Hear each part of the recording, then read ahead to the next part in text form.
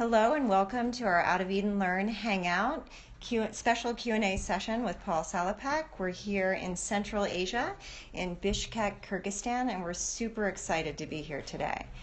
So what we're going to do first is have every educator who's joined us on screen say a brief hello, give your name and where you're located. And if your students are with you, and we know some classes are there, we want to hear the voices of students saying hello.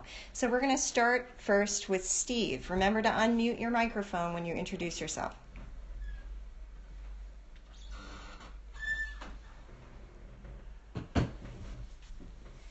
Steve, we can't hear you.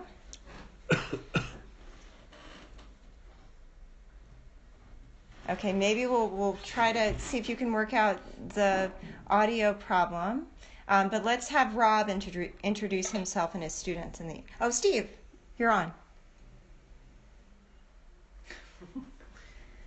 Okay, we're not able to hear you again. We were hearing you before. So Rob, can you introduce your class and maybe we can loop back to Steve in a moment? Yes, can you hear me? Yes. Hey Rob. Yes. Hi Paul, from Chennai, India, and my students, say hi. Hey guys. Nice. Really loud and clear. That's Wonderful. Good. You got a cheerleading squad there, Rob. Thank you. Okay, Mark. Can you unmute your microphone? We're excited to hear from you. Yeah, can you hear me? Yes. Yeah, my name's Mark. I'm coming to you from a rainy California in Oxnard. I think it only rains about 10 days a year, and it's raining today. But it's 9 o'clock at night, so my students are all at home. Mm-hmm. And it's my first time taking part in this process, so thank you. Hey Mark, welcome. Okay, great. Kristen.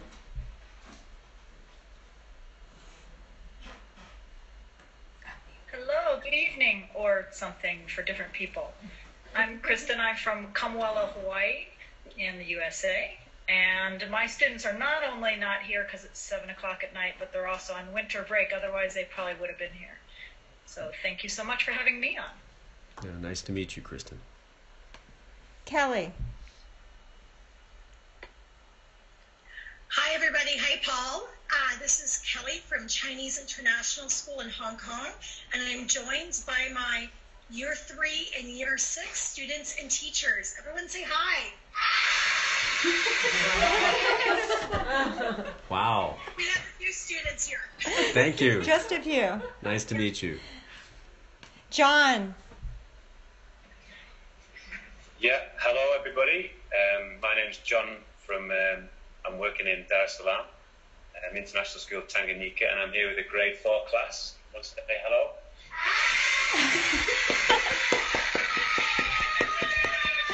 Terrific. Great. Nice to meet you. And Brenda. Hi, I'm Brenda from Vancouver, Canada. It's 9 o'clock at night, so I'm solo. I've been involved with Out of Eden Learn since the pilot session, I think, so I've been going through a few go-arounds, so I'm excited to be here and speaking with you kind of semi-in-person for the first time. Yeah, great to meet you, finally, Brenda. Thanks, Brenda. Okay, I want to loop back to Steve. Steve, can we give it a try again? I hope we can hear you. We can't hear you, but we know that Steve is saying hello. Hey, Steve. And we are excited, and we know that Steve has a group of students with him. He's in Tangerang, Indonesia. Oh, cool. Very nice. So very warm welcome. Nice to meet you, Steve. Okay. So a couple of more introductions. My name is Carrie James. I'm a co-director of the Out of Eden Learn project, and I want to turn the camera to some other members of the team who want to say a quick hello, who are here in Bishkek. So we have Julia Payne from Out of Eden Walk. Nice to see everybody. Hello. Emmy Kane from the Abundance Foundation, who supports our work. Everyone knows Shea from Out of Eden Learn. Shari Tishman, a co-director. Liz Doster-Ising, a co-director. Terrific. And so now I want to invite Paul to say a quick hello. And Paul, just a few words. You know, when did you arrive in Bishkek? What were the most recent steps you took to get here? Well, I just, you know, when you're walking around the world, you're some of your biggest obstacles are natural obstacles like seasons. So it's now winter time, and I'm in Central Asia where there are very big mountains covered with snow. So I'm stopping for the winter in Bishkek, Kyrgyzstan, until the springtime, until the snows on very high mountains. Some of them are as high as 7,000 meters. That's about, more than 20,000 feet. Goes down and melts and allows me to walk over into China. So I got here about 3 weeks ago, and I walked in from Uzbekistan. So I'm kind of in my winter den, as it were. Terrific. Thank you, Paul. So we want to go to a round of questions from the from you folks on screen, but I'm going to weave in some additional questions from students who've sent their questions in by email, but their teachers were not able to participate today. But I want to first start with someone who's on screen. So how about Brenda? Do you have a question from your students or from yourself for Paul? I do. I actually have a number of questions, but I'll start with one. Or I'll start with two and let you pick. One of the students was wondering, how do you feel about the mix between this kind of ancient system of migration and movement and coupling it with modern technology while you do this walk around the world? So that's one of the questions. And then the second question was, how do you find people are responding differently to your story, your project, or your being there? So your choice on which question you want to answer. Okay. Well, that the first one is kind of a new one, so I think I'll take option A, and it's an interesting one. It's actually kind of lovely to be able to dip into the deep past, doing my homework, studying about ancient migrations that go back to the Stone Age, and then to understand that I'm following the campfires of our ancestors as they've moved across the world. Now I'm moving across Asia towards the Pacific. And then to be able to use modern technology to communicate that. I think it's actually very nice, and it makes me feel very lucky to be alive today in the world, to have this technology, to share it, right? Because 100 years ago, I would be writing dispatches on a piece of paper and then only being able to share it maybe by telegraph at best, or if not, then on a ship. And it would arrive to you guys, weeks or months later. So it's a very cool time to be alive, to think about old things but share them in a very new way. Thank you, Paul. Thanks. That actually connects with a question that was raised by a couple of students who had emailed in. Paul, you just mentioned that you can use these technologies to communicate, but there's still sort of the technology of language. And so a couple of students had questions about what language you speak when you talk to people you meet, and how many languages you yourself speak and feel fluent in, or maybe rusty in, but working on. Yeah, working on is always, all the time. Of course, being born where I was born in the United States, my native language is English. But I had the great good fortune to be raised in another country as well. So I was raised in Mexico, so I speak very fluent Spanish. And I've got an accent from the mountains of western Mexico. My Spanish is good, but kind of regional. And then I've picked up, working in Africa for more than 10 years, I've picked up kind of a working knowledge of French, which my Spanish has helped with. And then so many years in the Middle East, I have a kind of a rudimentary vocabulary in Arabic. And over the last year, I've been learning Russian as I walk through kind of the former Russian empire's kind of margins here. And so the next challenge is Chinese. And so what's interesting to me is that stuff kind of gets pushed back into the language compartment in my brain, and by the end of the trip, it'll be interesting to see what this mishmash is, what it sounds like. So those are the languages. But when I write, when I interview, I use English because it's easiest for me.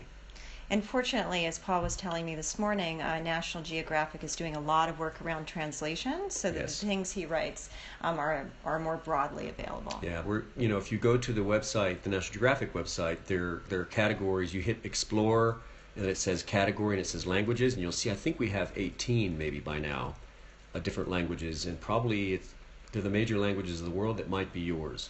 Yeah, and on the Out of Eden Learn team, as some of you know, we're innovating with languages. Some of Rob's students, Rob in Chennai, India, some of his students are participating in our Spanish program. So we're excited that we've got that up and running recently, and we hope to explore other languages down the road. Okay, so how about a question from John? Remember to unmute your microphone. I've got a student to ask a question. Is that okay? That's terrific. Perfect. Who's first? Do you want to come and ask the question? Do you want to come and just stand? Yeah, the students came up with a few questions. We had a bit of a session yesterday where we were thinking of some things we could ask you. Great. Okay, here we go. What has been your favorite thing about Uzbekistan? My favorite thing about Uzbekistan. Well, I've got to say, as always, my first answer that comes to mind is people. There were some amazing people that I met. And Uzbekistan is a really, really old part of the world that's been inhabited a long time. It's been farmed for thousands of years because it has these big rivers that go through the middle of it. And they've been tilling the soil there probably since the beginning of agriculture. So they're farmers. The people I met mostly were farmers along rivers, and of course there were some amazing and hospitable people who took us in at night, gave us a cup of chai, and even gave us a roof to sleep under.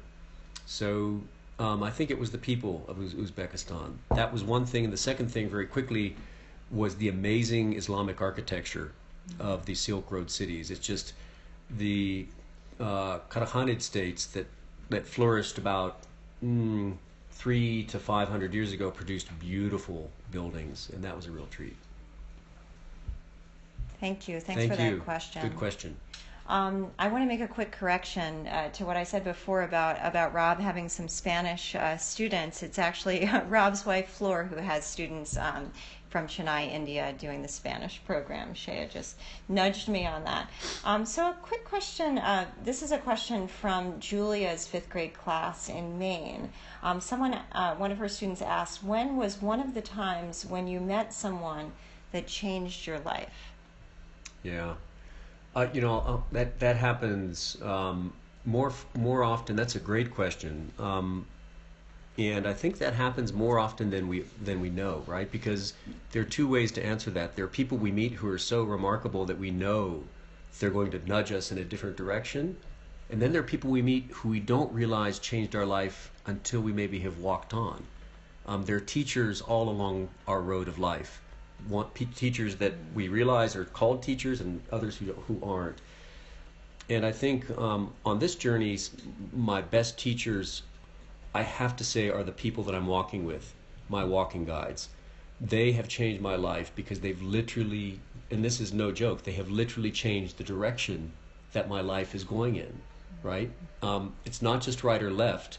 It's what kind of experiences are going to fill my days, and every decision that they help me make and influence changes my life.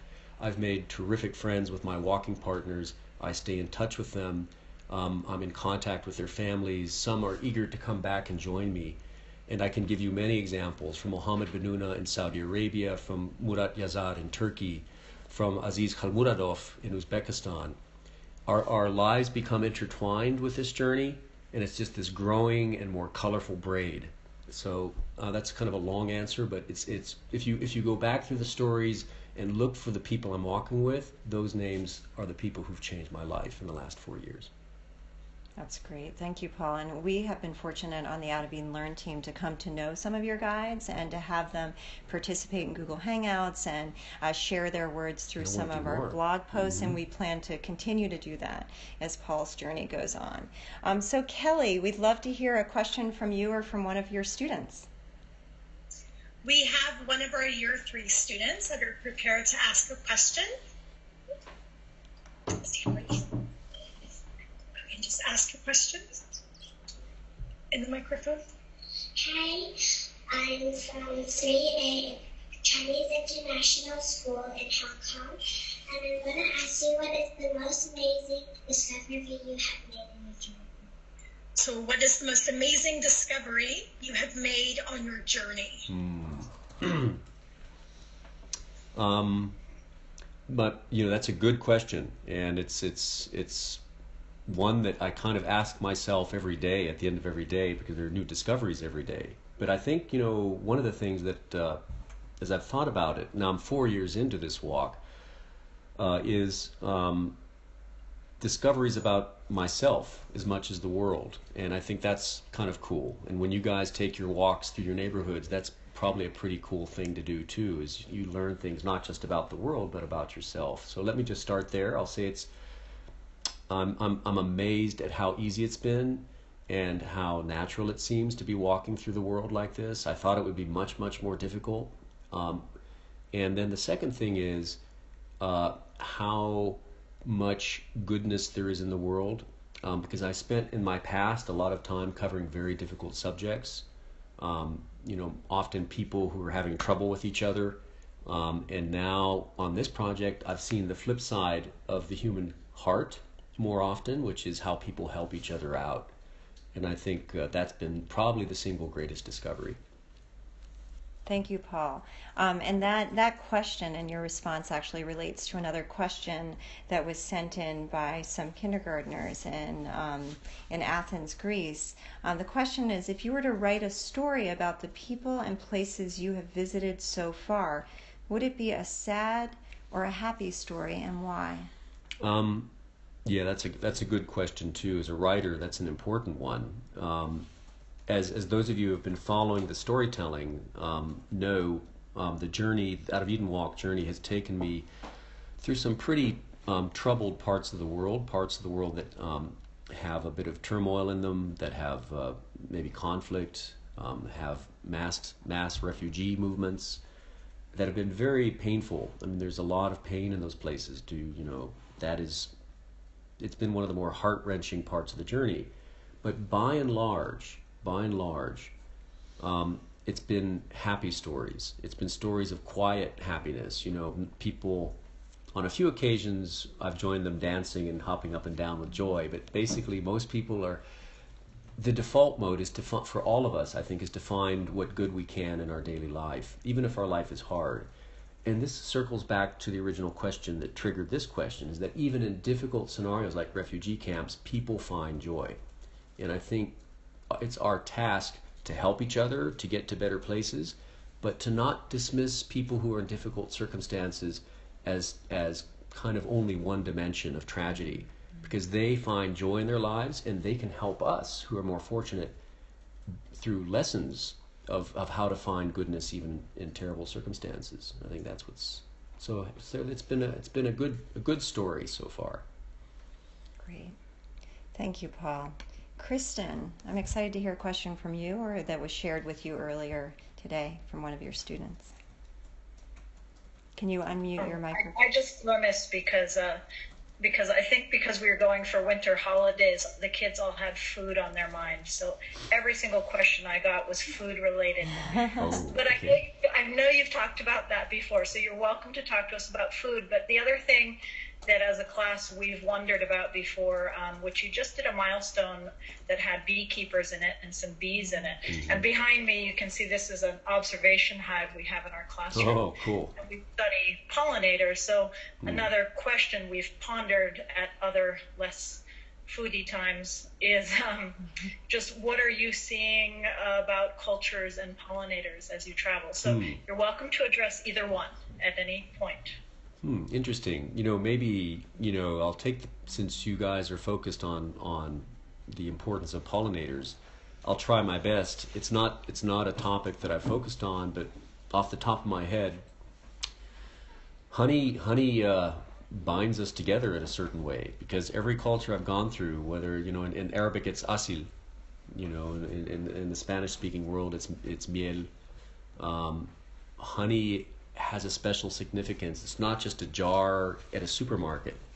And I was just telling somebody the other day, one of my friends here, that if I were kind of reincarnated in Uzbekistan, I'd want to be a honey seller, because they sell their honey on bicycles, and they go through villages and they make a certain call saying, we've got honey. And everybody likes honey, and it's kind of, you're bringing happiness to villages in these little golden jars. So I think the beekeepers I've spoken to, and I've spoken to them in about 3 countries, I'm thinking now, in Jordan and in Turkey and in Uzbekistan, all the beekeepers I've met are a little concerned about the health of their bees because there have been these global problems with, the mysteries of dying bees.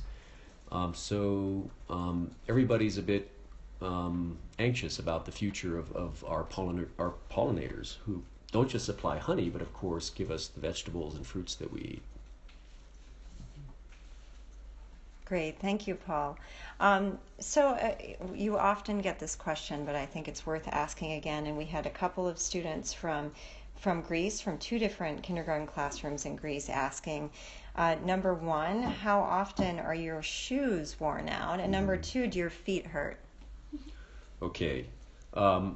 Number 1, I'm 4 years in, and I often wear a certain kind of hiking shoe, and I think the calculation now is about 1,500 or 600 kilometers or 1,000 miles per pair, right? And it depends on the surface. If I'm doing a lot of road walking, they wear out more quickly. If I'm walking through soft deserts, they last longer. When they break, I go to a local bazaar and just buy whatever's available. I've bought sandals, I've bought local sneakers. One of my walking partners in Turkey walked for a while in shower flip-flops, and just you do what you can to walk across the world finding footwear.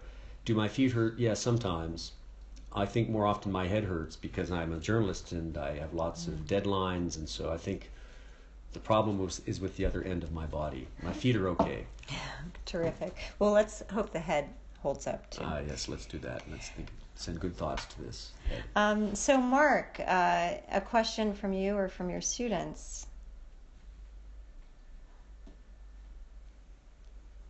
I have a question from a 6th grader. I'm supporting about 10 classes at a school that has lots of immigrant students in Oxnard, and we're really enjoying the journey.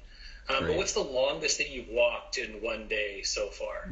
Yeah, that was a day, a very memorable day in the Hejaz Desert of western Saudi Arabia, when we were obliged to reach a water source, and we didn't realize it was so far away. When you're in deserts, you walk from water to water, and we did a miscalculation. So we ended up walking, I think it was about 55 kilometers or so, 53, 54. What is that? That's like 32 miles, which is a long way, not just for us, but we had 2 camels with us, and the camels were really tired at the end of that day. We finally reached the water source, the well, after midnight, like 1 in the morning. And I thought our hike yesterday was long. Well, everything's relative. It was certainly more steep. Yes, that's true. Thank you, Paul. Rob, a question from you or from a student? Hi, thank you. Can you hear me? Yes, we can. Yes, okay. Our class has been studying the ancient Silk Roads, and we understand that the Chinese are investing a lot of money to promote a new Silk Road. I have a student who would like to ask a question. What is trade like on the new Silk Road? Cool, that's a really good question. Yeah, that's a great question, because when you mention the 2 words Silk Road together, you have images of camels, and yet the Silk Road continues today, right? And that's something I'm writing about actually right now. China has invested trillions of dollars, I think, in something called One Road, One Belt. It's the most expensive infrastructure project in the history of the world, and it's designed to tie together Europe and Asia with shipping routes and highways and railroads and infrastructure throughout the Eurasian continent. It looks like, from foot level today, it looks like Turkish trucks roaring past on a highway built by South Koreans. It looks like railroads are built partly with Australian technology that are being plied by trains from Belarusia. So what it is basically a miniature snapshot of globalization. And the products that they're carrying are every single product under the sun. I mean, from gigantic oil pipes that carry oil to iPhones. That's what the Silk Road looks like today, and it's busy. Great question. Thank you. There's a question I want to share from some fifth graders in Danville, California, that was sent by email a while ago.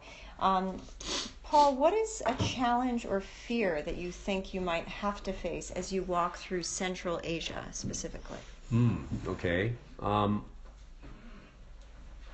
think. Let me just be very specific on this question. That like the next challenge in Central Asia is landscape based, and that's a big desert that lies ahead. It's called the Taklamakan. What a beautiful name, huh? Taklamakan.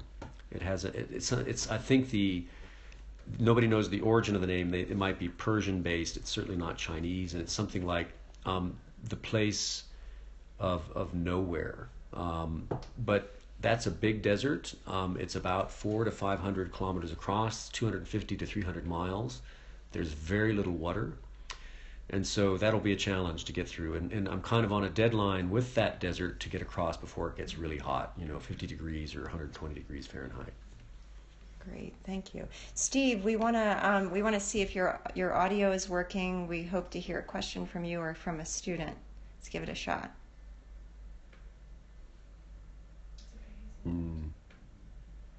Okay, we still can't hear you, unfortunately, but if you send a question by email, Shay is going to hand it to me, and we will loop back to you as soon as we can, as soon as I get that question, and ask it. Brenda, I'm going to loop back to you. Do you have another question from yourself or from your students for Paul? I do. All of the questions I have are for my students, just so you know. So this one I thought was an interesting one. Student asked, do the hours affect you, like walking so much? And she called it, do you have walking lag? And she was saying like jet lag, but instead from walking. So I don't know how you want to answer that, but she's wondering, do you get that fatigue from the constant walking? That's interesting. A question about time as much as about, muscles. When we jet around the world, we get jet lag because we're traveling so quickly. I think what I can say to her is that the opposite happens walking, because walking is so natural and organic, and it's what we've evolved to do for 200,000 years. You're always in the moment. You're never walk lagged. You might get tired physically, and at the end of the day, certainly I'm tired and I have to try to stay awake to write my notes and to send a story, and I'm nodding off. But that's physical. It's not temporal. It's not time-based. So I have one advantage, is that I don't have to suffer from jet lag on this journey. And I've crossed, since starting out, I think about 5 time zones. I've walked through 5 time zones, and that's pretty far. And I have no problem making adjustments so far. Great. So Steve, thank you. You sent questions from your students in by email, so I'm excited to have your students' voice in the mix now. So 2 questions for you, Paul, from Steve's students. What is the most dangerous situation you experienced during your journey so far, and what drives you forward in your journey? Okay. There have been some tough times, some difficult challenges on the walk. The first category are physical geography obstacles, like the desert crossing I was telling you earlier, right? Having to walk, more than 50 kilometers to find water. That makes you feel pretty vulnerable when you're thirsty. So that's one example. Or crossing snowy mountains and falling in a hole and, twisting my leg. That happened in the Caucasus Mountains in a country called Georgia. And I had to be helped down the mountain through like waist deep snow by my walking partners, and it was very cold, and so that was felt a bit scary. The other source is human. I've had great luck. I've not been severely threatened, but there have been a couple misunderstandings when I've walked through conflict zones, and people mistake me, people who wear uniforms, armed men. And we've had some tough encounters, but fortunately we've been able to talk our way through those. So those would be a couple examples. That was maybe, for example, in Turkey, one place. Great questions. Thank you. Yeah, terrific. I want to ask a somewhat related question from a 5th grade class in Maine. Have you ever seen an act of stereotype? And have you ever assumed anything? Yes, and that does tie into this previous question. And the best example of kind of mutual stereotyping, which happens a lot, right? It's not just one way, is walking through Turkey and running into a group of soldiers. And I was surprised at first to run into them because I was in an area of Turkey that's mainly ethnically Kurd. It's a minority. And I was getting along great with Kurds. And I thought, well, why are these guys giving us trouble? They stopped us. They detained us. And so I made the assumption, the stereotype, that these would be kind of good guys. And instead they were treating us, with pretty firmly, pretty aggressively. And so I had made an assumption that they were kind of on my side when they weren't. And they made an assumption that I was an enemy when I wasn't. So there's mutual stereotyping there. And the story takes another twist, is that after we spoke, after a moment when things were tense, and we actually explained what each other's purpose and mission was, then we swapped our perceptions of each other. Then I became their buddy, and then I saw them as not necessarily bad guys, right? They were kind of doing their job, and they were living in a very difficult environment. So these kind of stereotyping happens all the time. It's almost inescapable when it's our task to try to penetrate, to get through these surface impressions to the real person underneath. Great. And that makes me think of something that you've often said in the past, Paul, about moving slowly through the world, that you, in a way, feel safer when you're moving slowly. That's right. That's exactly true. And even this incident is a good example. I think if I had been traveling in a car, these guys, these soldiers, would have been even more anxious or frightened. What we discovered when we were frightened of each other, and that when you're driving through quickly and they couldn't stop us, they might have, done something dramatic. Instead, by slowing down and they see me approaching slowly from a distance, they're able to prepare themselves for an encounter. And I'm able to prepare myself on the trail because I can talk to villagers and other people on the way who then steer me away from danger. So walking is in itself kind of a safety valve. So I want to loop back to the second question that Steve's students asked, which was what drives you forward in your journey? Make sure we explore that. That's a great question too, because what I'm doing sounds pretty radical to many people. And I think it's, what I have to remind people is I'm doing this because it's my work. I'm a writer, I'm a journalist, I cover international issues, and so walking across the world on the footsteps of the ancestors is my job now. And so I'm driven by trying to become a better writer, and by extension to try to help through my writing to build bridges of understanding between people. And so there's a personal reason and a wider reason of sharing. And that keeps me going. I mean, it's amazing. It's an amazing privilege to be doing what I'm doing. I'm very lucky. I'm a lucky man. And I'll just add that those bridges of understanding feel more important than ever, every single day. Absolutely. Today. Yeah. So, John, I want to loop back to you and your students and see if you have further questions. Yeah, our students were very interested in the logistics of your walk. And what question?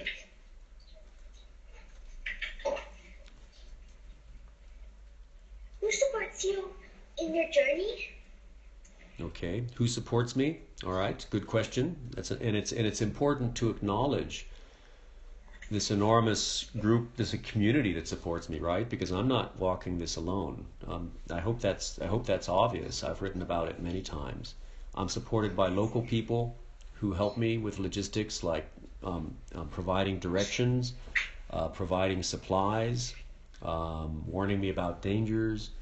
I'm supported by my media partner, National Geographic, who do tremendous work, preparing the ground ahead, who help fund the project.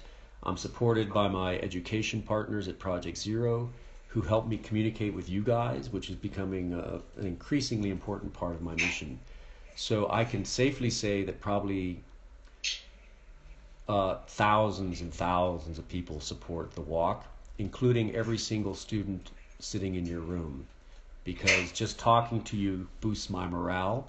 So you guys are part of the walking posse. I've just kind of included you in the family. So I'm supported by you. Great, thank you. Thank you. Kelly. we're back to you. Do you have another student with a question for Paul? Yeah, I've got another one as well. Oh. Again, sort of connected to your logistics and. Okay. Do you ever get sick?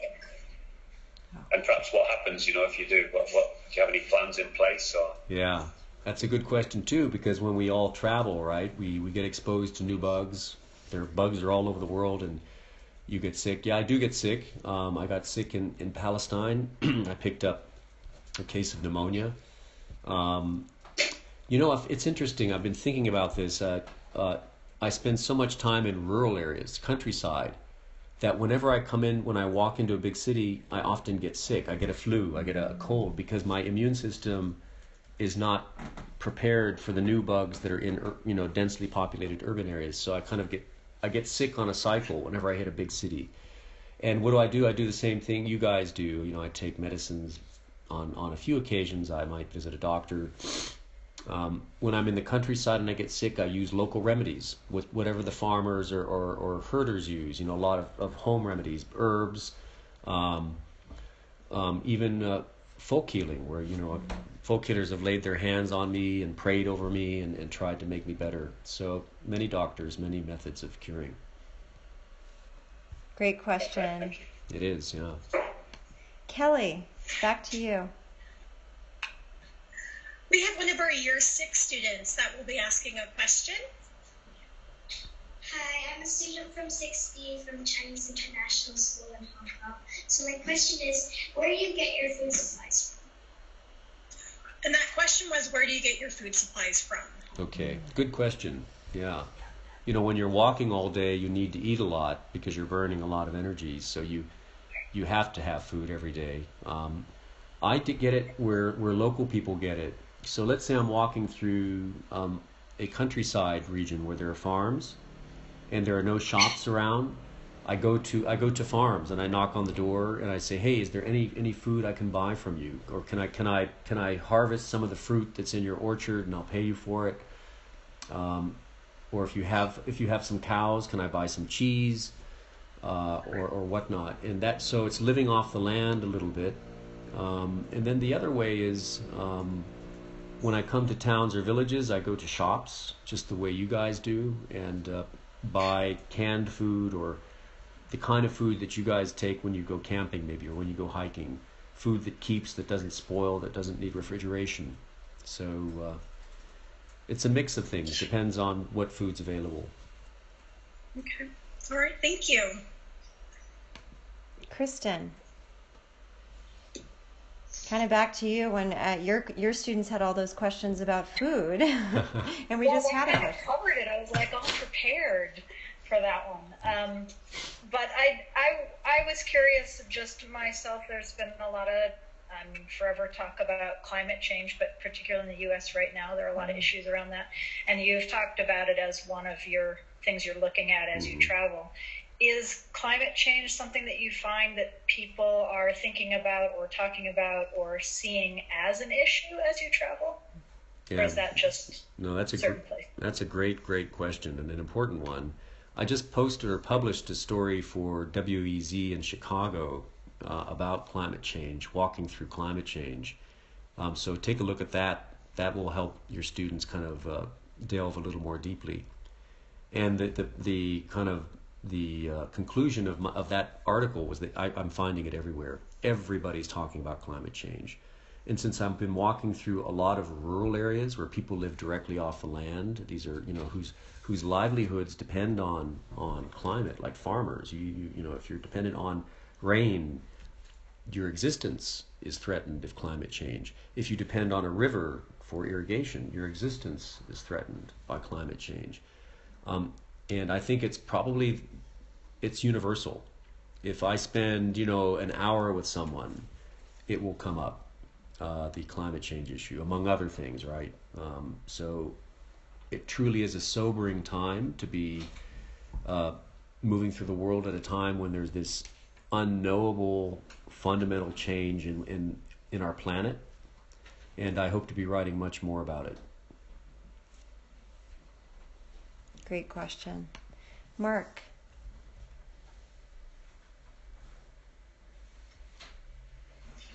So our students have really enjoyed the journey and watching you walk, and a lot of it's been semi-arid like California. It doesn't seem like you get a lot of rain, but just beautiful places. And one student in Miss Story's class asked, what's the prettiest place that you've been? If you could take us all to one place, what would that place be? And what was your favorite part about that place? Wow. God, it's so hard. I mean, I don't mean to cop out on giving you the one place. I was born in the Mojave Desert of California, and so I'm partial to deserts. I like deserts, and I've walked through some extraordinarily beautiful deserts. I think the desert of the Hejaz in Saudi Arabia, its minimal beauty, its beauty of absence. Deserts ring with absences. Was augmented by minimal human modifications through time, and one of the, I guess, let me just stick with one country to be fair to all the countries. So Saudi Arabia, the most beautiful parts of the desert were following the Tariq al-Hajj, which are the old Hajj pilgrimage routes that stopped being used 100 years ago but had been used for 1,000 years before. And they were indentations in the stones through mountains, grooves worn into the land like lines of music by probably hundreds of thousands of pilgrims and their camel trains. And just walking along these polished grooves of movement towards Mecca was an extraordinarily beautiful part of the world to be walking with. Partly because they were forgotten, and of course modern Saudis don't walk them, right? Everybody's motorized now. I've come to really appreciate the beauty in Kyrgyzstan actually being here, Mm-hmm. and I can see where Paul is. This question is really challenging because there are so many beautiful places in the world. But we had the good fortune of walking in the mountains outside Bishkek yesterday with Paul. It's gorgeous. It was tremendous. Rob, a question from one of your students? Yes. Okay, we have two questions. One question is, since we've been studying the ancient Silk Roads, how are these cultures trying to retain their culture despite with all these changes happening? And the second question, can you ask this? Yeah. In milestone 44, you talk with the first women in Uzbekistan. Do you find women are hesitant to talk to you? If so, why?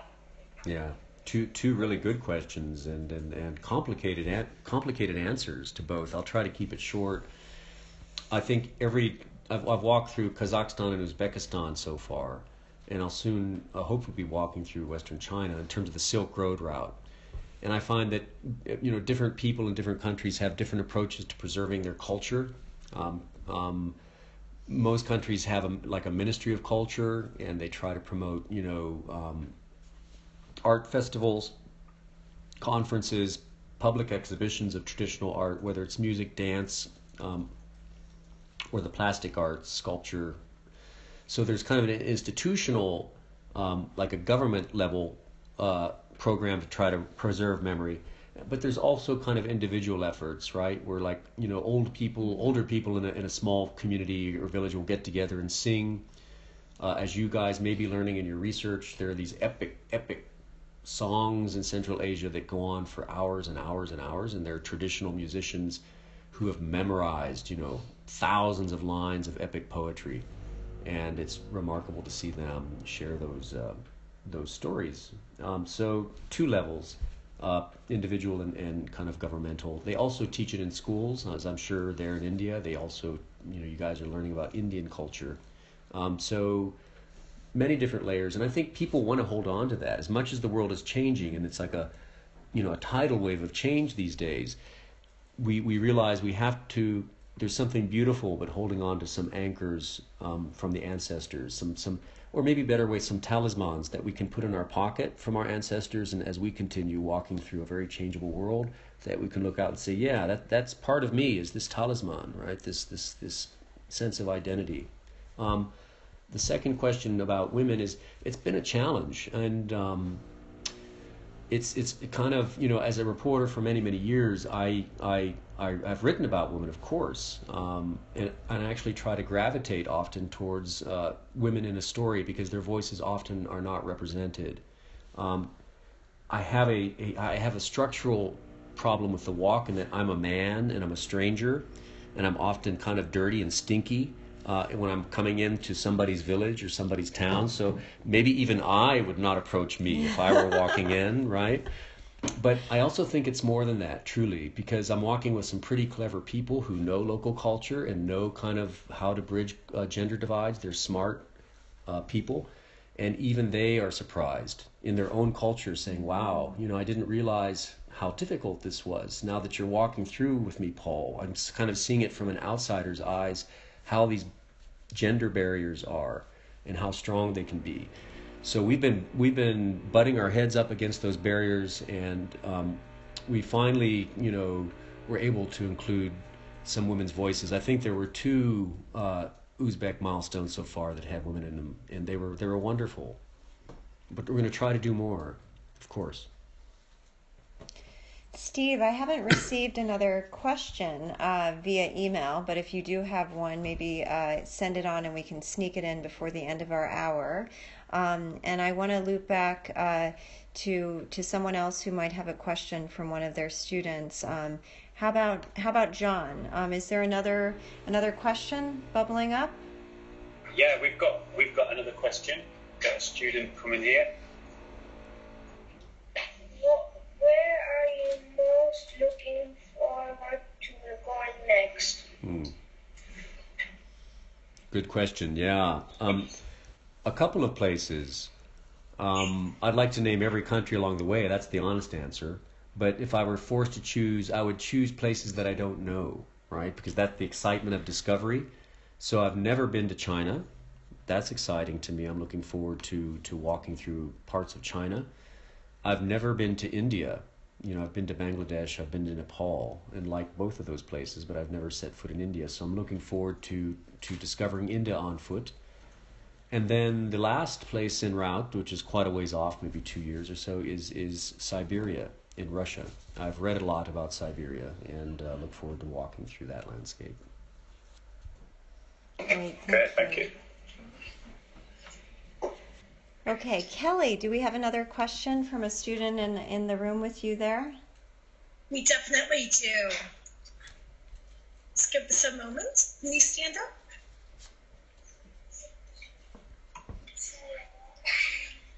You need to speak up.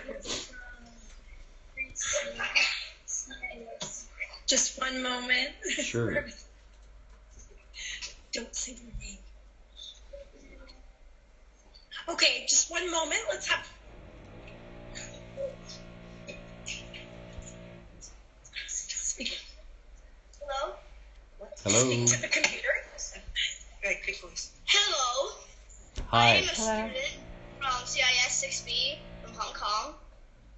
What precautions do you have to take when other people treat you aggressively? Okay, that's an interesting question. What precautions do I take when people are a bit aggressive? I go by default to what this project's about. I go to my legs, so I back up.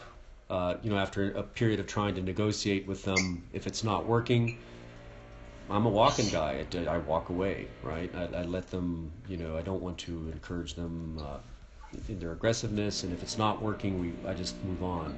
And so what I've discovered, though, is that if they will listen to you, and if I listen to them, if we listen to each other for a while, that initial hostile encounter can be really, and I'm not joking, I'm not just pretending that it's a happy world, you can turn it completely around so that the initial negative interaction becomes a really positive one, and that person ends up helping you a lot. And that's worked a lot. Think about this, like at border crossings, right? Which can be chaotic and kind of tense, and they're guys whose jobs are to kind of, make sure to control the crossing. If you find a way, a human connection with them, they can end up changing from being kind of like a hostile obstacle to your journey to actually saying, wow, Paul, I'm going to really help you get through this bureaucracy and paperwork quickly. That's just one example. That's really helpful. Thank you, especially for students that might deal with conflicts and challenges at school and across cultures. That was quite helpful. Thank you. No, it's great. We all deal with this, whether it's in the hallway or it's on a desert highway in Uzbekistan. Great, thank you. So we do have another question from one of Steve's students, which is, why do you think people differ from place to place? Small question. Okay. Honest answer is I'm still trying to figure that out myself. And I welcome your thoughts, maybe on a future interaction, what you guys think, in your experience in your life, when you meet different people, what are the reasons why we're different? And I think you're putting your finger on why I'm a writer. Because I find the differences between people to be really just endless material. And what I've said before is, as a journalist, even before this project, the commonality, how much we have in common is always striking. And it's like 99% of the time we all have the same concerns and we like the same things, which is no surprise. We're family, right?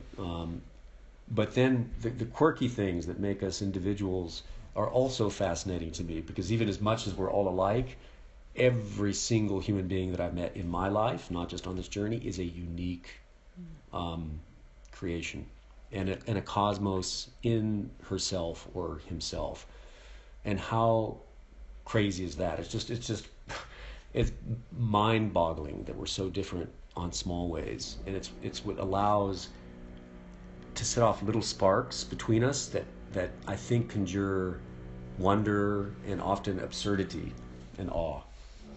I think that's great. Thanks, Paul. I'm glad you mentioned wonder and awe and sort of curiosity, which is really important, and links back to what you said earlier about the importance of bridging, creating better understandings of one another, right. And that sort of curiosity is a starting point. So as our time is coming to a close, I want to ask two somewhat seasonal questions that were sent in from some kindergartners in Greece. So the first one is, if you continue walking at Christmas, are you worried that Santa won't find you? If yes, what kind of map would you make to help him find you? This is a great question because I've been a little worried about it. So my request to all of you guys is that in your communications with Santa, could you just mention me? Could you just say, with this guy, he's in Central Asia. If you need GPS coordinates, I'm happy to provide them. Put a good word in for me and let him know where I am. Great. I'll tell my kids too. Thank you. And then there was another question, which is, where will you be on New Year's Eve? I think I'll be here in Bishkek. At a nightclub. I'll be discoing it out. What can I say? I can't help myself. I sing in the shower too. Fortunately, I don't take too many showers these days, so I don't have to punish people. But I'll be here. What's fun is that it's celebrated like it's one of the great big celebrations of the year here in Kyrgyzstan, and I've got some friends who are going to take me out and show me a good time. Terrific. Thank you so much for your time this morning, Paul, with us. And thanks to everyone who joined, to all of the students who sent in questions in advance and who shared their questions over audio. And before I officially close, Shea is writing me a note. Students, we want to hear you with a big, loud farewell and thank you for all your questions. So if everyone who has students with them can unmute their mics, and actually everyone unmute your mics, because you can speak for your students even if they're not in the same room as you. Right. You ready? Okay, 1, 2, 3.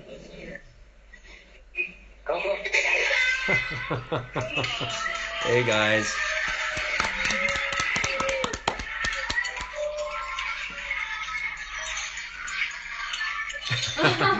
It sounds like a standing ovation. We should stand up. Yes. Thank you, everybody. Thanks all. Talk to you again soon, I hope. Talk soon. Be well. Bye-bye.